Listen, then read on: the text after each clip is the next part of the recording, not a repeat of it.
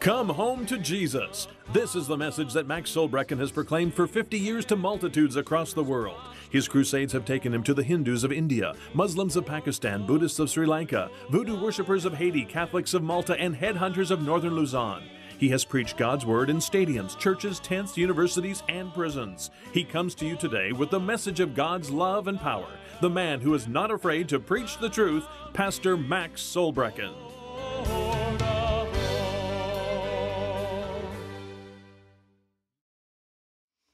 Let's all stand, shall we? And I want to read from St. Luke's Gospel. St. Luke chapter 4, reading as follows in Jesus' name. And he came to Nazareth, where he had been brought up. And as his custom was, he went into the synagogue on the Sabbath day and stood up for to read. And there was delivered unto him the book of the prophet Isaiah. And when he had found the book, when he had opened the book, he found the place where it was written, "The Spirit of the Lord is upon me, because he hath anointed me to preach the gospel to the poor. He hath sent me to heal the brokenhearted, to preach deliverance to the captives, and recovering of sight to the blind, to set at liberty them that are bruised, to preach the acceptable year of the Lord." Shall we bow, please, for prayer? Father, in the name of our Lord Jesus Christ, I pray now that you will bless each person that has come to this service this morning. Bless those who could not come and on beds of sickness or other problems. Bless these precious men who have come to minister to you and to bless us with their singing. Bless their families. Watch over them all, I pray. Anoint thy servant now that I may speak as the oracles of God. Bless all those who hear this on the YouTube somewhere across the world. Meet the need of each one. We pray for Christ's sake and for God's glory with much thanksgiving. And in Jesus' name, amen. You may be seated, please. And he came to Nazareth, where he'd been brought up. Jesus returned to Nazareth after he'd been baptized in water and filled with the Spirit. After the Holy Spirit had fallen upon him, he returned to his hometown. And as his custom was, he made a custom of being in the synagogue. I wish more and more people had a custom where they would be in church Sunday morning. I wish more and more people would have a custom where they would pray for the food and thank God. I wish more and more people had the custom of talking to their neighbors about Jesus, being kind and good and compassionate. As his custom was, he stood up for to read. He went into the synagogue on the Sabbath day and stood up for to read. And there was delivered unto him the book of the prophet Isaiah. And when he had opened the book, he found the place where it was written, "The Spirit of the Lord is upon me, because he hath anointed me to preach the gospel." The Spirit of the Lord is upon me, because he hath anointed me to preach the gospel. Only the anointed preaching of the gospel changes people's lives. The anointing of the Holy Spirit. He has sent me to heal the brokenhearted. Oh, how many brokenhearted people there are. How many broken people there are. So many people that are brokenhearted. To preach deliverance to the captives. Captives of the devil, captives of evil things in this world. And the recovery of sight to the blind, to set at liberty them that are bruised, and to preach the acceptable year of the Lord. Now, the acceptable year of the Lord was what they would call the day of Jubilee. Every 50 years, those who had made a lot of mistakes, people who were in jail, were freed. people who had sold some of their heritage could buy it back. The year of Jubilee. And the year of Jubilee that Jesus Christ is speaking about is the gospel age. That's the year of Jubilee, the acceptable year of the Lord. The acceptable year of the Lord began when Christ came and ends when he returns. It's in the book of Isaiah 61. And he read, "The Spirit of the Lord God is upon me, because he hath anointed me to preach good tidings unto the meek. He hath sent me to bind up the brokenhearted, to proclaim liberty to the captives, and the opening of the prison to them that are bound, to proclaim the acceptable year of the Lord." Moffat says in his interpretation, "The Spirit of the Lord is upon me. He hath anointed me to preach the good news, to tell the prisoners they are free, to tell the captives they are released." The good news of the gospel is to tell the prisoners they are free. The captives, they are released. That's what it is. Now let's go back to Luke again. And let me have a look at a little bit here. The poor in spirit. He came to preach the gospel. He was anointed by the Holy Spirit to preach the gospel, the good news, to those who are poor. Poor in spirit, poor in everything else. There's a lot of rich people who are poor. A lot of people who have a lot, in this world's goods, but they are poor in spirit. He came to help the downtrodden and the poor in spirit and in body and in whatever. Because there's a lot of poor people around. Came to heal the brokenhearted, wounded, nervous breakdowns. In 1970, in the old Edmonton Revival Center, I had been having crusades all over the world, and I was in Newfoundland, and we had 7,000 people in our crusade there, and God spoke to me and said, "Go to Edmonton, start a church." We bought the old Tivoli ballroom. I said, the old Tivoli got converted. And we had that Tivoli ballroom. It was the Edmonton Revival Center in one night. And we had a lot of people converted. They came in. I mean, they were being converted by the hundreds. Just for the first 5 years, you couldn't stop it. It was so great, the revival. An old Dutchman came in from the Dutch Reformed Church. I've forgotten his name now. But he was almost totally deaf. And God instantly healed his ears. He could hear, that old Dutchman. And he had a neighbor whose name was Rene Woodstraw. He said, "Rene, you've got to come to the church. You could be healed." He said, "There are miracles happening. People are being healed." Now, Rene Woodstraw had come from Holland. He'd been through the war over there, and he was a very, very fragile guy. He was having nervous breakdowns all the time. He had been in the mental hospital for months, and now he had come out. He saw a psychiatrist every week for 5 years. He was like a vegetable.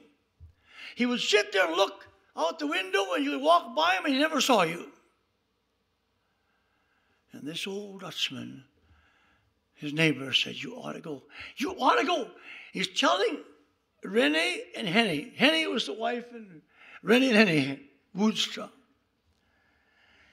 And he said, "You should go. There are healings." And all of a sudden, he came alive. Healing.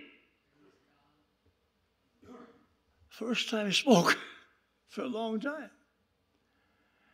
"I'll go." So they brought him. That night, God healed him totally, completely. And he came back home, and his wife couldn't believe it. He took all the medicine and threw it in the toilet She said, you're crazy. But that was in 1970. He became one of the great men in gardening in the University of Alberta for years, teaching, horticulturism. Today, he still does people's yards and perfectly well. There was no hope for him. All he could remember was the planes he heard, in the Second World War, and the horrible way the Germans treated the Dutch. Jesus came for him. And he came for so many people that are sick. We were in the Nordic Center over there preaching, and just started in the ministry. It was about 1963, and we were in this Nordic Center in New Westminster, British Columbia. And one night, Pastor Jensen, came with a man took him from the mental hospital and brought him. He was originally from Germany, and he was really, really mentally ill for a long time. And they brought him, and I laid my hands upon him, and I said, in the name of Jesus, every evil spirit must leave. He seemed to come alive. And they brought him back, and the psychiatrist said, what in the world's happened to this man? Well, he said, Pastor Jensen took me to the Max Solbrekken crusade. Well, he said, Pastor Jensen, take him again. He took him again. God delivered that man. And for years and years, he ran the Goodwill store over there in Skid Row in Vancouver. Just died recently. Jesus came for a person like him. He came for the brokenhearted. He came for the nervous, tormented people. It says he came for the captives, to set the captives free from sin, oppression, hatred, demon power. Lynn Kipchenko was here last Sunday morning.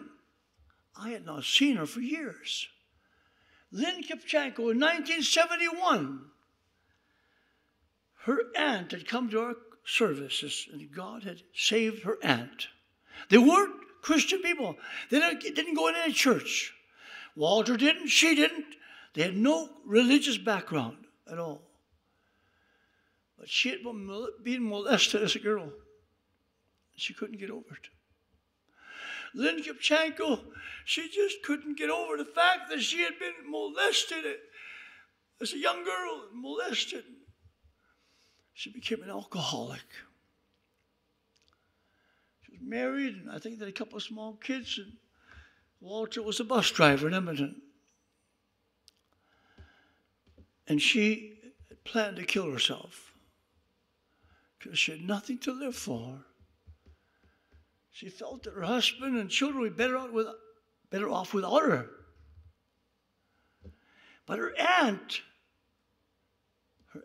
came. And her aunt said, you ought to come with me to church, to the Edmonton Revival Center. I got saved. She said, get the H out of here. And she began to curse and swear and tell her aunt where to go in different languages. And her aunt just sitting there quietly, taking it all. She said, I was so evil, I was so mean. And finally, my aunt said, it's okay. But Lynn, if you want to come, Pastor Max Solbrekken is preaching tonight. Told her where the place was. And she just said, God bless you. And she left. She thought to herself, why was my wife or my aunt so quiet and didn't fight? Because they were a fighting family. She said, maybe I should go. Then she thought to herself, yeah, we'll go. And if this doesn't help me, I will take my life. She came in, the place was filled with people. She didn't see her aunt, she knew nobody there. And when I got up to preach, she said, you said I had come prepared with a special message, but just now God's changed my message. And I'm going to preach, and I'm going to ask some questions and answer the questions. And I'm going to share a message entitled, what if you've done all these things? Is there still hope for you? She said, everything she'd ever done, I mentioned it. And I gave the answer from God's word, how that Jesus Christ can deliver from all these things. Then she said, I went to the altar. I'd never been to a church like this. And she said, I just laid at the altar crying and weeping and weeping and weeping and weeping. And I wanted to say, God, I'm sorry, but I couldn't speak. I couldn't even talk. She said, when most people had left, you walked up to me and said, even if you can't talk, God knows what you're saying. She became a tremendous person in our church. Walter got converted, the whole family. But she said she and a friend of hers, Audrey used to go to a restaurant where they had a nice meal, but there was a teacup reader. And the teacup reader would always come then to people who wanted a cup of bread. It was a great place for tea. She said she had gone twice, and the teacup reader had told her many things about herself. She was thinking, maybe this teacup reader could tell me my future. And they'd gone, and then after she had been converted, they went to that place because Audrey wanted to have her meal, and they went there. And she said that there was not a person there. The place was empty. So she said, the teacup reader came over and said, I may as well sit with you. And Audrey said, I'm having my meal. It's okay. But Lynn was only having tea. So she said, I was so full of God, I began to tell the teacup reader what happened to me. She said, I got saved. You can't believe it. I just feel wonderful. And she was talking about Jesus, and the teacup reader just said, oh, yeah, okay, that was good. And, it didn't bother her. When she was finished reading or drinking her tea, the teacup reader says, I'll read your cup first. Sure, no problem. And all of a sudden, she looked into my cup, she said, and she screamed, no, no, no. I can't read it. And Lynn said, come on, of course you read it. Go ahead and read it. She jumped to her feet and she put her hands on her face and screamed, said, no, I can't read it. I don't have any power. Lynn said, what kind of power do you have? And then she said, all this God, this stuff has taken away my power. And she screamed and ran out of the room.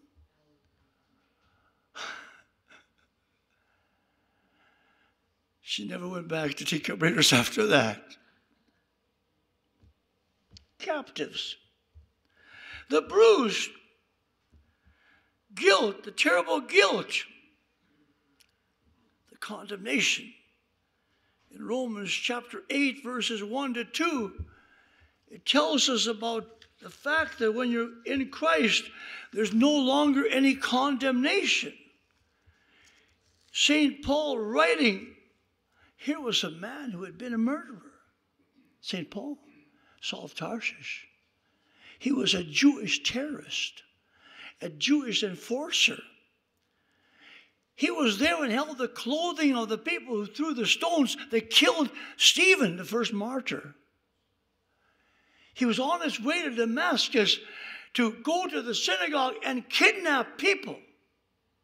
He had people with him to bring them back to Jerusalem, to beat them and force them to turn back or be stoned.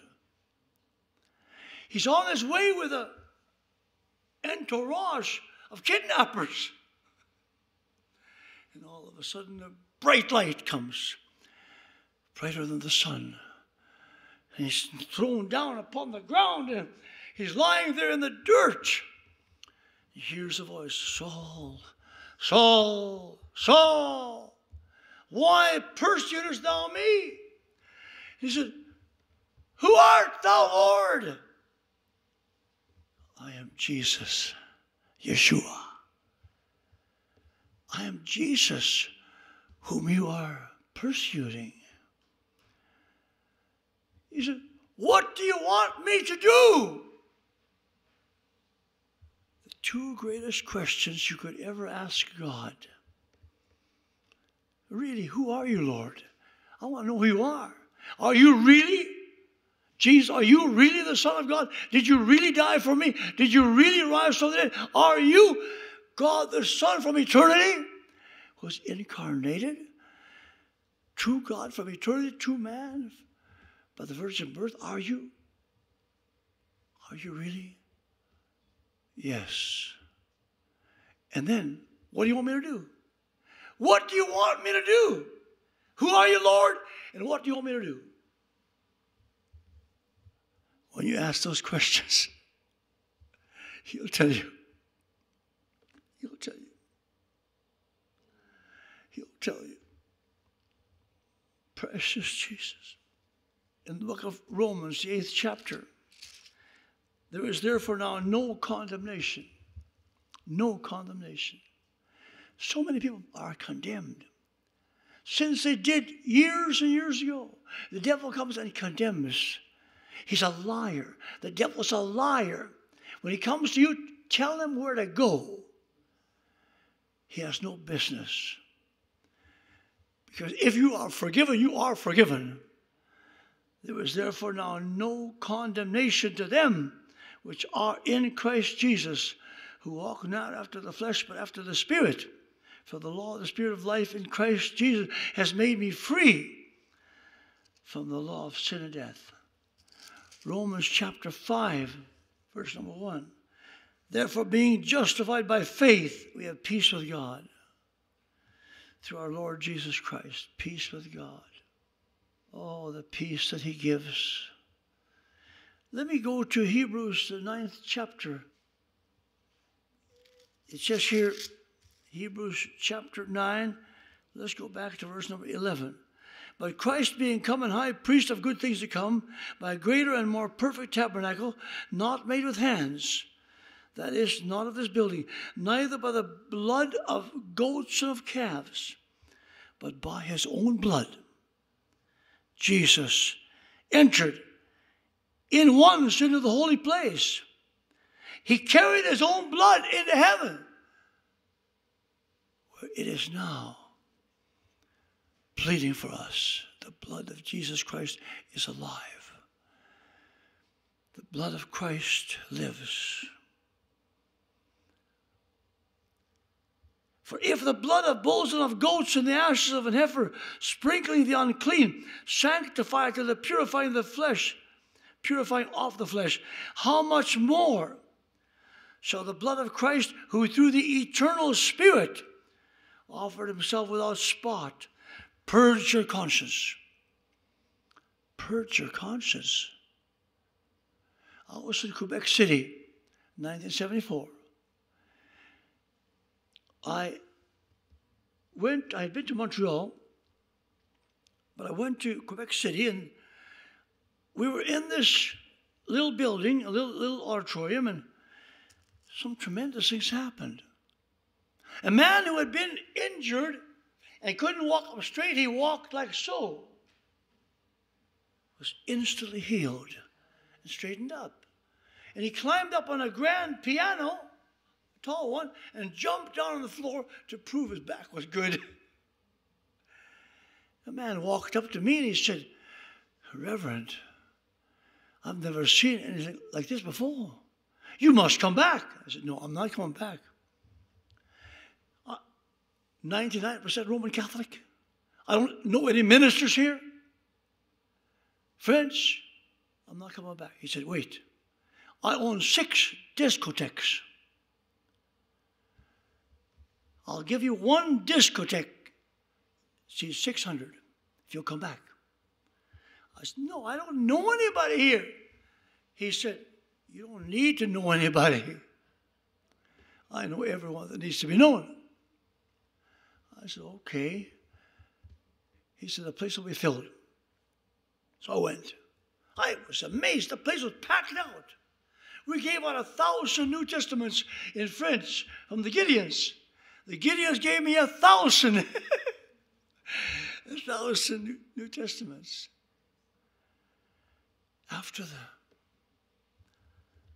service, I was sitting in the back. I had learned how to drink tea in India. Over there, they say, don't drink cold things. If you're hot, drink something hot. It'll cool you down. So I learned from India, tea, chai. So I'm sitting in the back, cooling down, drinking tea. My interpreter comes in. My interpreter's husband, Pastor Max, says, a woman wants to see you. And everyone's left. They're all gone. I said, I'll be with you in a few minutes. So I got my things. I walked out. Here's this young lady, about 30 years of age.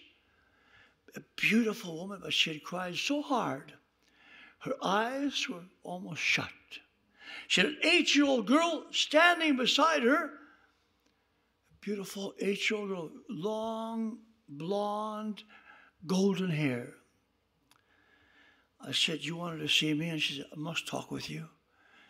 She said, I have 3 things I have to tell you, and I must ask you. I said, wait, I'm not a Roman Catholic priest. I'm not a confessor. She said, no, I've got to talk to you. I know you're a man of God. I said, okay. She said, I couldn't go to an ordinary priest. I understand you're a man of God. I said, okay. She said, I hate my dad. When I was just 13 years old, my father molested me. And for 5 years, my father molested me sexually until I ran away. And I hate my dad. I said, if you want to get to heaven, you must forgive him. As evil as he was and is, whatever he's done, you must forgive him if you want to go to heaven. Can you forgive him? She says, I think so, yes. She said, my husband is in jail. You know, the French people like to drink. And he said, at a great big party, all these relatives, and they got drunk. And this one man picked up a butcher knife in his drunken state and plowed it into his brother's heart and killed his brother. He said, my husband is a good man. He was drunk. He didn't know what he was doing. How long is he in for? Well, he's been there 3 years. She has 5 to go. Can you wait for him? She said, yes, I love him. I'll wait for him. And then she began to cry. And she said, when my husband went to prison, I was pregnant with a little girl. But she said, I couldn't trust my dad, and my husband was in prison, and I was crying all the time. When my baby was born with colic. And my baby cried day and night. And one day, I don't know what happened. I don't know what came over me. But when I came to myself, my hand was over my little girl's mouth. And my baby was dead. My baby was dead. Is there any hope for me? I felt cold chills go up down my spine. I have 6 children of my own. I love children. I thought, how could she do it? I said, what shall I answer her? God said to me, if there's no hope for her, close your Bible. Go back to Edmonton and stop preaching. It was for people like this that I sent my son. And I burst into tears. And my interpreter was there, and her husband and their children, they came and we all hugged. I said, there's hope for you. There's hope for you. There's hope for you. How much more shall the blood of Christ, who through the eternal Spirit offered himself without spot, purge your conscience. Only the blood of Christ can purge the conscience. I've counseled hundreds of people. There are psychiatrists and psychologists. They counsel, but they can't not get rid of that sin. They can't remove that guilt. Only the blood of Christ removes the guilt. I said, there's hope. There's hope. She burst into tears. She fell down to kiss my feet. I lifted her up, held her. We stood there and cried for about 10 minutes. She and my interpreter and her husband and 3 children. And all of a sudden she went, and she grabbed me. She was baptizing my shirt with tears. I let her go. And then she said, she opened her purse. And she said, I want you to see something. And she opened her purse.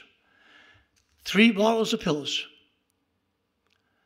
I had been to the drugstore to buy these to go home and kill myself. But I was in that drugstore. I saw the Quebec Journal. And there it was. And I was on the front page. Man of God comes to Quebec tonight. Will he do miracles? They'd given the whole front page to from my magazine. The man who owned the discotheques, he knew everybody. She said, I saw this. And I said, if he's a man of God, I won't take these until I ask him, is there any hope for me? She said, you've saved my life. You saved my soul through Jesus Christ. And my little girl still have a mother, my husband, have a wife, and I've got a boy, 5 years old, in a little place for those who are mentally challenged. He came to heal those who are bruised. Jesus Christ came, heal the conscience, broken bodies. I'll just close in a few minutes. Broken bodies. Psalm 103. Bless the Lord, O my soul, and forget not all his benefits, who forgiveth all thy iniquities, healeth all thy diseases. He's promised to heal the sick and the suffering. Psalm 103. Martin Luther came home from some preaching. He found Philip Melanchthon dying. Philip Melanchthon was his great theologian in the revival, in the great move of God. And he was unconscious, lying there. And Martin Luther took his sack, whatever he had there when he was riding, and he threw it against the door. In Norwegian, jeg kastet sekka imot døra. He threw his bag against the door and locked the door. Why? To keep people out and to keep God in. God, you're not leaving. He said, you're not leaving till I talk with you. And for 1 hour, he literally hurled the promise of God into the ears of God. For an entire hour, he cried to God for 60 minutes. Every scripture. He said, you're not leaving, God, you're not leaving until you answer me. I've got to have Philip Melanchthon, or the Reformation will be finished. You must. And all of a sudden he heard, Luther, Luther, stop praying. He was awake. Let me die. Luther says, you shall not die. If you die, I excommunicate you. He said, nurse, bring some broth. So the nurse brought, Luther, I don't want any broth. I want to die. Luther said, if you die before me, I excommunicate you. He outlived Luther. Can you say hallelujah? Psalm 103, bless the Lord, O my soul, and all that is within me. Bless his holy name. Bless the Lord, O my soul. Forget not all his benefits, who forgiveth all thy iniquities, who healeth all thy diseases, who redeemeth thy life from destruction, who crowneth thee with loving kindness and tender mercies, who satisfieth thy mouth with good things, so thy youth is renewed like the eagles. The Lord executeth righteousness and judgment for all that are oppressed. Bless the Lord, O my soul, and all that is within me. Bless his holy name. Bless the Lord, O my soul, who forgives all my sins and heals all my diseases. That's the word of God. It's the word of God. A couple more scriptures. Isaiah 53. He says, surely he hath borne our griefs and carried our sorrows. Yet we did esteem him stricken, smitten of God, and afflicted. But he was wounded for our transgressions. He was bruised for our iniquities. The chastisement of our peace was upon him, and with his stripes we are healed. We're healed. Sannelig våre sykdommer, Norwegian. Sannelig våre sykdommer har han tatt på seg. Our sicknesses, he's taken upon himself. Og våre smerter, our pains, he has taken upon himself. Precious Jesus. The 8th chapter of Matthew. In his verse number 16 and 17. Here it is. When the evening was come, they brought unto him many that were possessed with devils, and he cast out the spirits with his word, and healed all that were sick, that might be fulfilled which is spoken by Isaiah the prophet, saying, himself took our infirmities and bare our sicknesses. And in 1 Peter, it also confirms it. 1 Peter, the 2nd chapter of 1 Peter, this great man of God. 1 Peter 2 and verse number 24. 2 and 24. Who his own self bare our sins in his body on the tree, that we being dead to sins should live unto righteousness, by whose stripes ye were healed. By your stripes you were healed. Praise God. I was in Littleton, New Brunswick, preaching in the Pentecostal church there, 1994. And they told me about a young man, a Baptist boy, who had had a terrible accident. Terry Summers. And he had such pain that he could not come to the meeting. He was on total disability. He'd been working in the mines. He had fallen off a platform onto his back and wrecked his back. And they operated on him and they cut the nerves. And he had pain day and night. For 17 years, he prayed that he could die. He was from the Baptist church. He believed in Christ. He was a born-again believer. They prayed and prayed. Nothing happened. His daughter had fallen in love with the son of a Pentecostal deacon. And so she heard about our meetings. He didn't come I was there the first time, but I returned again in the fall. And he had promised that if I were to come back, he would come to the meeting. I knew the bishop there from Newfoundland. And so I came. And the power of God was so strong. The last night of the meeting, he did come. But he couldn't sit in the church because he had to stand or walk around or he would paralyze in his legs. So he sat in a chair just outside in the foyer. And when I had made the altar call, prayed for the people who wanted to get saved, I was going to pray for the sick. They brought him. And I set him on a chair because he has this pain standing anyway. And I took his 2 feet in my hands and one of his back was so out of place that one of his legs kind of went way back. And I just prayed a simple prayer. Jesus, whatever you did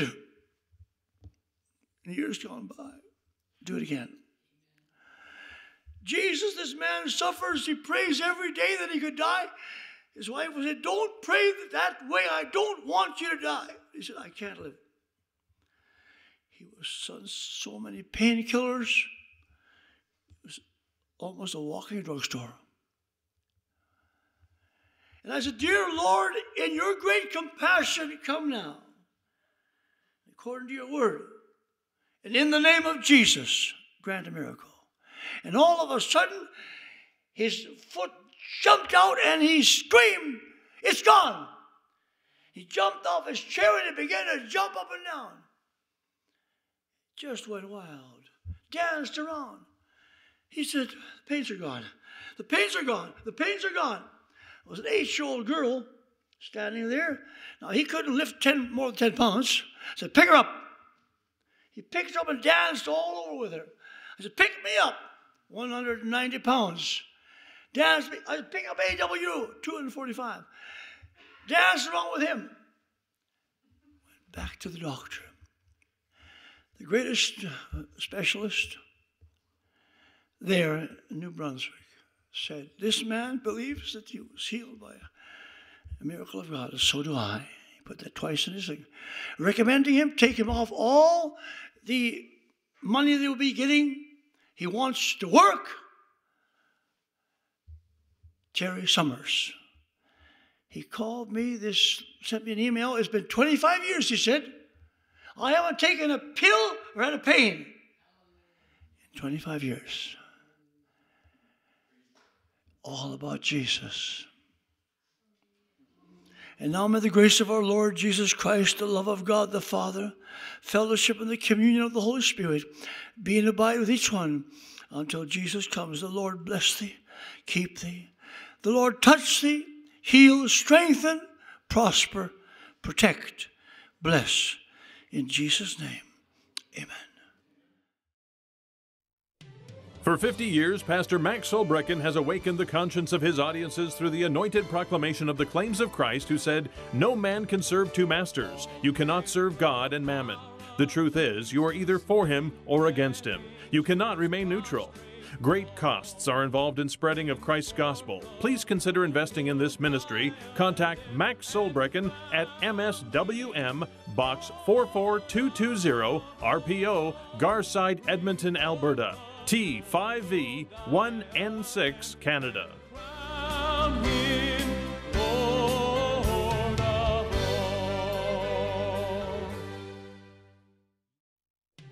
You have been watching the Come Home to Jesus television ministry with Canada's preacher man, Dr. Max Solbrekken, who has proclaimed the Word of God across the world for 50 years without fear or favor of man or devil.